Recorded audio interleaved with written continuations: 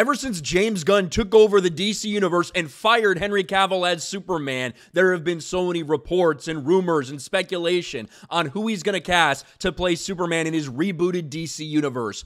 Well, we finally have an answer today, and I think it's safe to say that this is as official as it gets. James Gunn putting out this article from Hollywood Reporter on this breaking news that they have found their new Superman accurate. They're not only incredible actors, but also wonderful people. I would hope so after everything DC's been through with Ezra Miller. But here is the headline. Superman Legacy finds leads with David Corenswet and Rachel Brosnahan. Now, I gotta be honest, I am not very familiar with David Corenswet nearly at all. The only time I've heard his name before was when people started throwing his name out there for Superman months ago. Now, Rachel Brosnahan, I hope I'm saying these names right, by the way. The only thing I really remember her from is House of Cards, but that was 8 years ago at this point, something like that. She is going to be Lois Lane. When it comes to the timing of the announcement, I think that it'd be a little bit naive to imagine that The Flash has nothing to do with this. The bombing of The Flash, the miserable box office results, it's really bad PR. It's terrible news for DC and for Warner Brothers right now.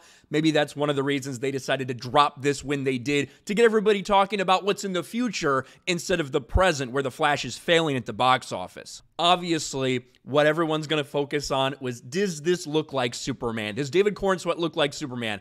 Well, I think it's safe to say for a lot of people that he does. He does have that look, maybe not as bulky as some people would want, at least not yet. But when you compare him to Henry Cavill, it basically looks like Henry Cavill 10 years younger. It's tough to not look at this actor, at David Corenswet, and say, hey, looks like James Gunn really wanted to cast Henry Cavill, just someone who was 10 years younger. That's basically what we have here. He does look very much like a young Henry Cavill. In terms of, do I think it's a good casting? I think he looks good, and honestly, we're going to have no idea. We're going to sit here, we're going to talk about this, we're going to argue about it. There's going to be people that say he's going to be terrible.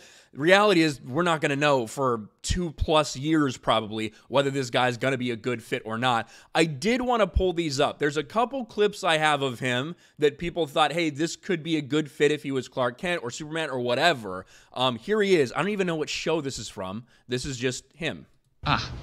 Probably not. To me, it's not about the notoriety, it's about the craft. It's about showing up to work every day, you know. And for a super, that can mean... I'm sorry, a what? Oh, a supernumerary? A supernumerary? It means extra. It means background actor. That's the proper term. In many ways, we contribute to the reality of the scene even more so than the principal actors. But I don't see... A lot of people looking at that and being like, okay, I could see that being a Clark Kent. And someone also did clip this together. Again, this is David Corenswet from whatever show he was in. I honestly don't know. I really have no familiarity with his resume at all. When you're walking through your life, it's easy to feel like you're going through the motions, right? Like it doesn't really mean anything. But when I was a kid, I grew up on a farm in Missouri, so we had to drive a half hour to get to the picture show. And when I looked up at that enormous screen, I suddenly knew what life was supposed to feel like, what being alive was supposed to mean. It was like there was something somewhere out there waiting for me. All right, so that's just a little thing people putting together, putting different Superman clips in there. This is the guy. This is who it's going to be. And there's going to be people that are mad because it's not Henry Cavill. And I think a lot of people understand that. A lot of people are still furious at James Gunn for recasting Henry Cavill the way that it happened. This is what's going forward in the DCU. David Corenswet and Rachel Brosnahan are your Clark and your Lois Lane.